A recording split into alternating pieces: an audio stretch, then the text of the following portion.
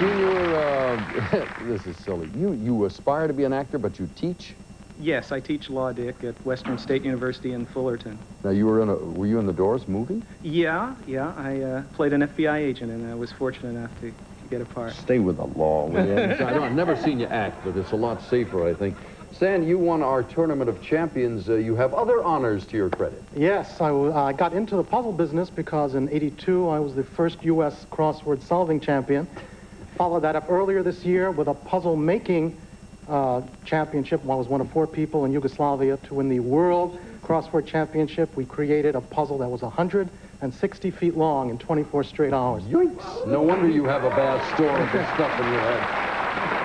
Judith, you're from my old stomping ground around Philadelphia, Wilmington, Yes, I am. Delaware. What keeps you busy back there? 4 children. That'll keep anybody busy. They are 15, 13, 11, and 9 every 2 years, whether I needed them or not. And what are their names? Emma, I have to think, Emma, Duke, Molly, and Dizzy Lizzie. There you go. You got them all. Folks, Stan's out in front with $1,700. Judith following behind. And Gene, you got to do a little catching up. We'll turn to that right now. And those are the categories over there. Stan, for your choice, which I'd one like to have some physics for fun, Dick. Physics for fun it is for $150. We have subatomic particles, theories, and wave motion. Select one. Make a wager. All right. Let's go for the $150 question. Gene and Stan, stand by. If a proton has a positive electrical charge and an electron has a negative charge, what is it that has a neutral charge? Stan? A neutron. Neutron is right for $200. Judith? One of the most important developments in quantum theory was the 1905 publication of a theory by Albert Einstein, a special theory of what? Relativity. You're right for $200. You got control of the game. Which one of the last 3, Judith? Oh, let's try This Week on TV. Okay, check out NBC for $150, ABC and CBS at $250. Higher the value, tough the question. And Gene's in there. We'll go for the $150 question. Stan, this Thursday, get up bright and early because NBC will once again be broadcasting the Thanksgiving Day Parade sponsored by what New York department store? Macy's. Macy's is right. For $250, Gene and Judith, if you name the actress who'll be one of the ringmasters this Wednesday on CBS's Circus of the Stars, then you'll also name the actress who co-stars in the CBS sitcom Baghdad Cafe. Judith? Whoopi Goldberg. Whoopi Goldberg is right. There's a moment's pause there. You picked up $250. 2 of them left. Oh, let's try AKA Rock Stars. Also known as rock stars for $150, the 60s, the 70s, and the 80s. Pick the category you like and make a wager. All right, let's go for the 1960s, gentlemen. Gene and Stan. Taking his name from a deceased Welsh poet, the Minnesota-born Robert Allen Zimmerman became whom? Gene? Bob Dylan. That is right for $150. Judith for $250. Rumor is he used to wear a black and yellow jersey which reminded his mates of a bee or a wasp, and that's how Gordon Sumner got what nickname? The Big Bopper. The Big Bopper. Now, that was Jake Richardson. This is okay. Sting we're looking for here. Of course. That cost you a little bit. Gene, you've got control. There's only one, so I'll read it to you. And it deals with the last frontier. The first question on cities, sights, and surroundings. Time to wager, folks. Stan, are you in there? All right, thank you very much. For $200, Stan, we'll go to you first. The only parts of North America occupied by the Japanese in World War II were islands including Attu and Kiska in what island chain? The Aleutians. The Aleutians is right for $200. For $250, Gene and Judith. Alaska is bordered on the east by the Yukon and by what Canadian province? Judith? British Columbia. You're right for $250.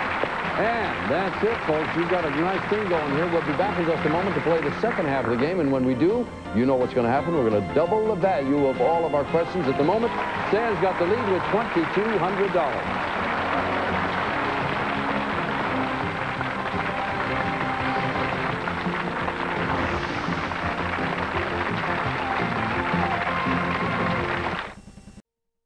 All news and current events questions are verified by Newsweek magazine. And now let's get back to the challengers. Thank you, Don Morrow. Checking the accounts. Gene, this is the round where you can do catching up, and I must tell you, a lot of people have come from minus scores and won this thing, so that's not a bad score. Stan, You're on a hot roll. If you win today, tomorrow you go for an additional $31,000. Did you have to tell me that? Well, you know, at the rate you're going, it could put you up close to $100,000 altogether. And Judith, you're right smack dab in the middle. Good luck to all of you. Second half of the play, we value here double. And we have 6 categories to play with, and they are movies now playing, choose your, quote, ology. It's Latin America Week, rewriting Shakespeare, political offspring, and popular polls. The choice goes to you, Judith.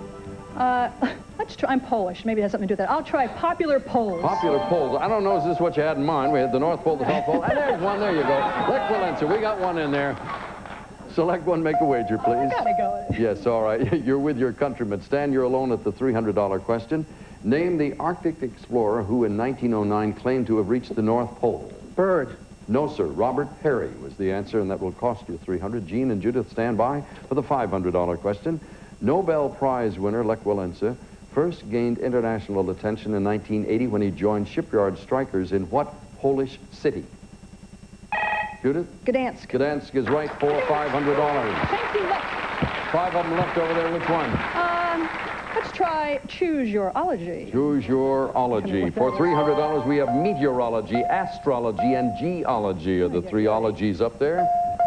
Everybody in with a wager, and everybody gets a question this time. Stan, for $300, what's the name of the instrument used to measure atmospheric pressure? Barometer. Barometer's right. For $400, Judith, get ready to look at the video wall and tell me which sign of the zodiac is represented by this symbol. Let's cue the wall and take a look. It's Aquarius. The water Aquarius bear. is right for $400. Gene, for $5. Rocks are classified in 3 major groups: igneous, sedimentary, and what? That's a long time ago, that geology class. Metamorphic was the answer. I'm sorry about that, Judith. You have control of the last 4. Okay, let's try it's Latin America Week. Ole. Well, no, it is. Now, this is Latin America Week. It has been declared to promote closer cultural and economic ties between Latin American countries and the U.S., and here are questions about, appropriately, Latin America. Let's take a check of them. We've got cities, islands, and lakes valued at $500. And there's 1 bet, 2 bets, 3 bets, and Gene, you're with the $300 question. What city in Costa Rica shares its name with a California city? And I'll give you a clue. Singer Dionne Warwick couldn't find it. San Jose. Do you know the way to, as in? You got it for $300. Stan and Judith, for $500, name the large lake located on the border between Peru and Bolivia that is the highest navigable lake in the world. Judith? What is Titicaca? That is right. You got it for $500. Movies not playing, rewriting Shakespeare and political offspring. Movies now playing. Movies now playing. For $300, Sleep with Anger, Child's Play 2, and Vincent and Theo is the 3rd one. Show us what you know about the movies. All 3 going for Vincent and Theo. Boy, that makes that thing up there with $1,000 because everything doubles in value. The new film, Vincent and Theo, by the way, all 3 of you going for it. The new film, Vincent and Theo, a portrait of the artist Vincent van Gogh and his brother, was directed by what respected film artist? Stan? Altman. Altman is right. He got Zooks. The audio man just jumped out of the booth. Sorry, audio man. We have a couple of others left over there, double the value. Do you want to try one? Gosh, I'm going to cross my fingers and go for Child's Play. Child's Play 2 for $800. Look to the video wall and let's watch a clip from the new hit film, Child's Play 2. Roll the clip, please.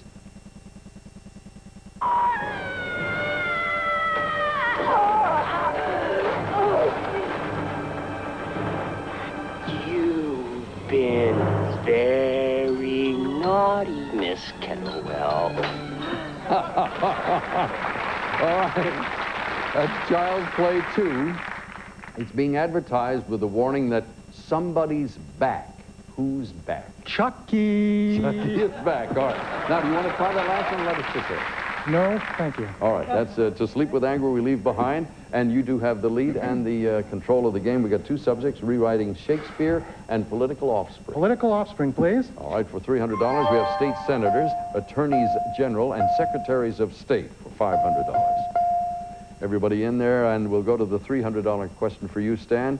In this month's election, a man named Ted won a seat in Minnesota's state senate. His dad was Jimmy Carter's vice president. What's Ted's last name? Mondale. Mondale's right for $300. For $500, Gene and Judith.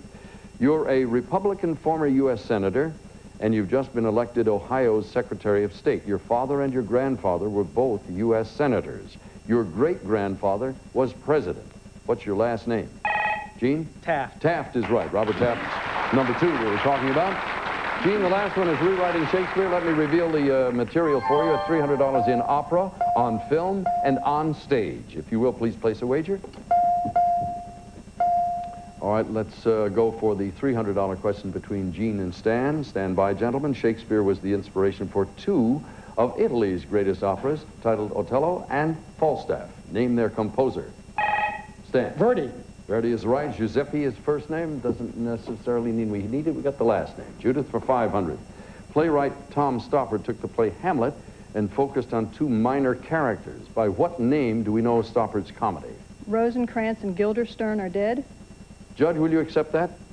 I don't think I can, Dick. I'm sorry. Can I ask her to repeat it? That wouldn't help. No, it's right. It was quite clear. Guildenstern, and they're so sticky. It's Rosencrantz and Guildenstern, and that sound tells us that we're about to move into our final challenge of the day. We'll be able to wager any or all of your monies on the account there, and the question, of course, gives you an opportunity, if you have the most money, to move ahead. If you're ready, here's your final challenge of the day. It is from real life to fiction. And at the moment, Stan, you've got a comfortable lead. Gene, you're going to have a tough go of it here, but if you place it right, doesn't necessarily mean you're out. Judith, again, you're smack dab in the middle. And we'll be back to play the final challenge right after this.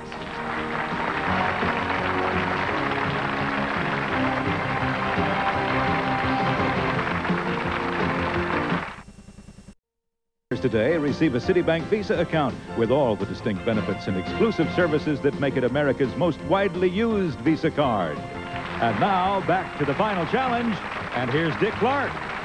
All right, we're ready to play the final challenge now. As you know, the final challenge category is from real life to fiction, and here are the questions. The first one, at even odds on your wager, is immortal characters. You can double your wager on adventure tales and triple it on tragedies. What you want to do here, particularly in your case, Gene, is think about how to stay in this game, because the other people have a little bit more money. Your strategy will be important. You're not necessarily eliminated. On the other hand, Stan, if you win this one, tomorrow you can go for $31,000. And here's the spoiler, Judith, over here, with enough money to make it very difficult. Remember, the highest wager gets the question, and the challenge is yours.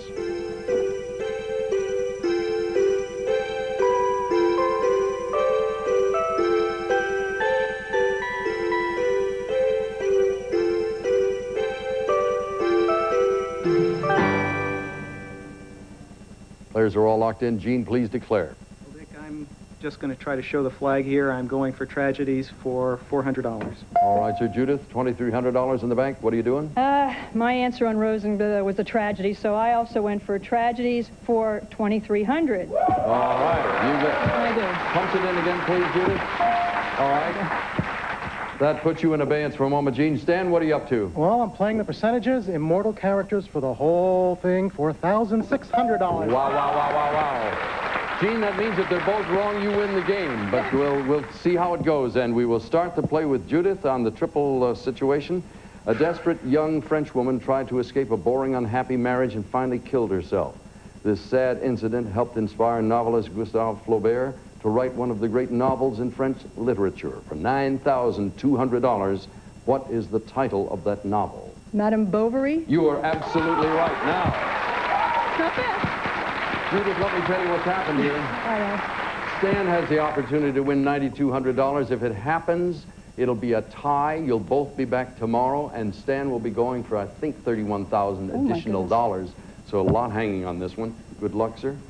A Scottish teacher named Joseph Bell, I should correct that, named Dr. Joseph Bell, had such amazing deductive powers that one of his students, years later, used him as the model for a fictional character. The character was known as the world's first consulting detective.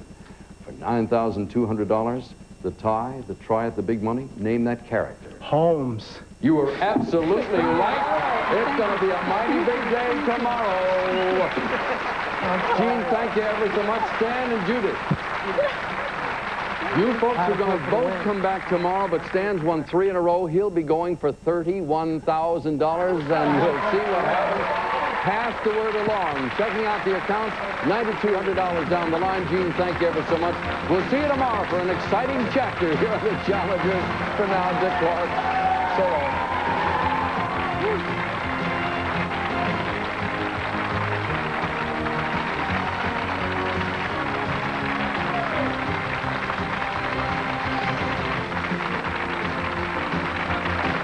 Some contestants today will receive Jim Henson's Muppet Adventure now on Nintendo. Miss Piggy gets pig-napped and kids must savor in 5 action-packed Nintendo games.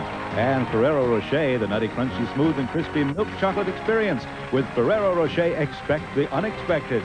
And Durkee French fried onions, the easy way to liven up your family's meals. Durkee's unique crunch and onion flavor make the difference. And new Niagara Professional Finish Heavy Spray Starch for that fresh from the cleaner's look. And V8. Vegetables are an important part of a balanced diet. V8 is a delicious blend of 8 vegetable juices. Drink V8, keep your diet straight.